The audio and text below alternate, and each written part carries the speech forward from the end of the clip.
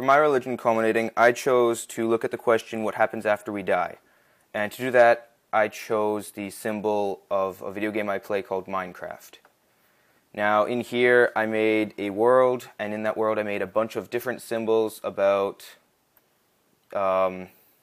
just what happens after we die. And let's go. So previously I was in the world and I jumped off a really tall cliff, and this is the game over screen. So I chose this symbol because it pretty much, well, it's not answering the question what happens after we die, but it is the opposite of that. It's life, pretty much. And hold on.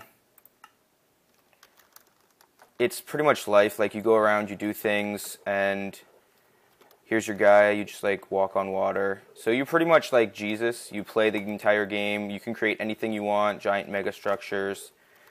And it represents life, and there's enemies. It represents like battles that you have within yourself, like little evils. And depends how well equipped you are, you will die or not. And we'll just go over here. And yes. So anyway, so you die, and what you do is you respawn, and here you are in like drifting in between heaven and hell and life and death and everything. And if you choose this door, it's for Christianity. You get born, so it's birth. In Hinduism, it's samsara, and in Buddhism, it's reincarnation. I think they call it samsara as well. And on the other side is heaven for the Christians. You attain moksha in Hinduism and go up and become part of Brahma. And in Buddhism, it's called nirvana. And so now we will go up the stairway to heaven. And it's about, I don't know, a minute to walk up these stairs. So I'm going to play Stairway to Heaven for you guys.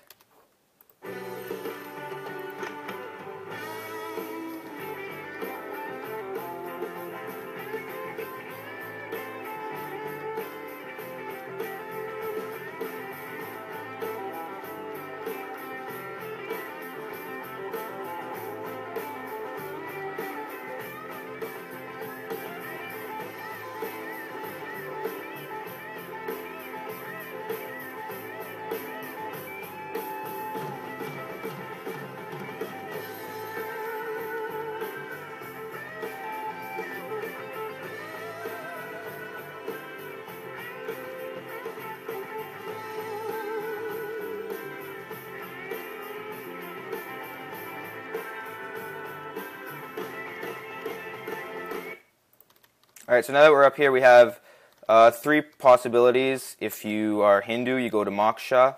If you're Christian, you go to heaven. And if you're Buddhist, you go into nirvana. So let's go into nirvana first.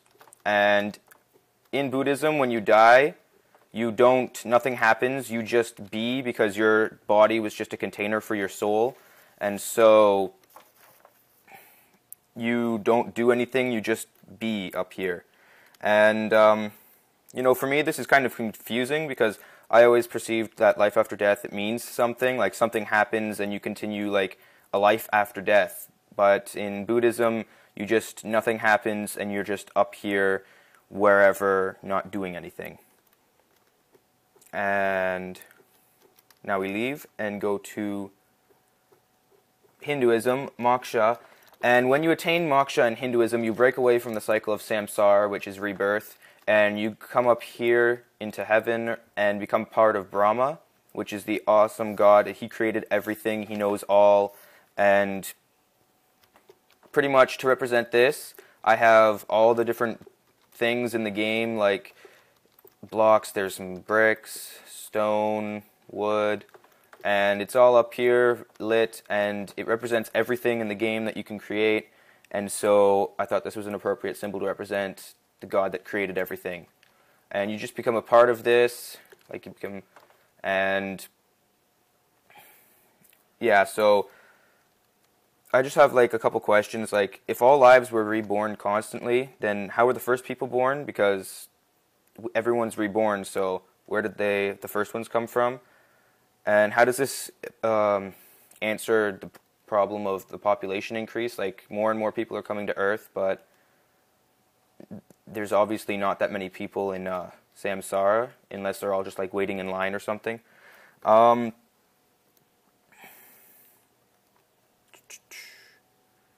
Yeah, but it doesn't mention heaven or hell or eternal suffering or anything, and so this is different than for me because I was raised up Christianity, so I was always like heaven and hell and everything, but this is like you get reborn each time you die instead of being judged, and well, you still get judged, and then based on your past life that you lived, you either attain moksha and you come up here and become part of Brahma, or you go back into samsara, the cycle of it, and continually go on forever. And now, for Christianity in heaven, you walk into here, and there's the golden gates of heaven. They look more like McDonald's symbols. And Peter, St. Peter, he judges you. He will stand right here, and he looks on his stone tablet at your past life, and if you've been good, if you've been bad. And if you've been bad, you go down here, and you go into hell. And so, there we are, we're going into hell. And in here, there's lava everywhere, eternal suffering, and scary noises. And it's a bad place to be. And so, but we didn't live a bad life. We lived a good life, so we're going to go back. And we're going to go see what heaven looks like. And I don't really have much to say on heaven and hell, because I was raised Catholic, so this is pretty much the social norm for me, so it doesn't mean anything. Up here in heaven, we lived a good life, so we can come here. We live in like a golden house. We can go see Jesus every day. And, you know, in our backyard, we just have a giant floating cross up in the clouds, right above the sun coming up. And, yeah. So, sorry.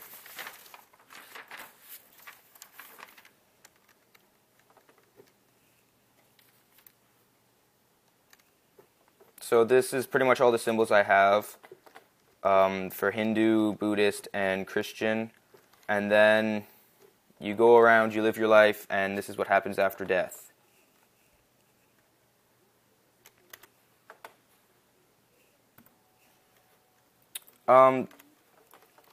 Again, the common ground that I found between the three religions that I compared, Hindu, Christian, and Buddhist, was that eventually we all die and are judged on our actions that we had on earth. And depending on our actions, we are sentenced to, in Hinduism and Buddhism, we are reborn, and that is kind of like punishment.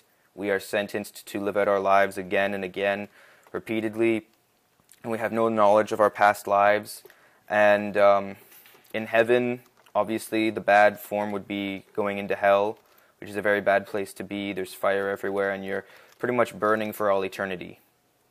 And if you've been judged and you had a good life, in Hindu, you become part of Brahma, and that is very good because then you essentially created all of Earth. In Buddhism, you are up there, I guess. Maybe you can see the events of what's happening on Earth. I'm not entirely sure. And then in Christianity, you go to heaven, and you live out the rest of your life, pretty much. And you just live out in heaven, and you continue your lives pretty much as you were, except you have everything you could ever want, like golden houses, food forever. You can go and talk with Jesus, confess to him, even in heaven. And yeah. So I came back. I just got some quotes real quick. For Christianity, I have a quote from the Bible, and it's, "Assuredly I say to you, today you will be with me in paradise." It's Luke 23:43. So that's Jesus talking with Luke and saying, For now, you're living down on earth, but one day you will be with me up in heaven, and you can live out your life as you do. And when you're judged in Buddhism, to see if you've lived a good life, they just follow the simple 5 kind of like commandments for Christianity, but they're called precepts, and they're pretty simple, pretty basic. It's do not kill, do not steal, do not lie, do not misuse sex, and do not consume alcohol or other drugs. Now the last one is because intoxications can cloud the mind and some have included as drug other methods of divorcing ourselves from reality. So it's not good to misuse those. And so they just say, well, since bad things happen when you use them, just don't use them at all, and it can't happen. So it's pretty much abolished from Buddhism and Hinduism.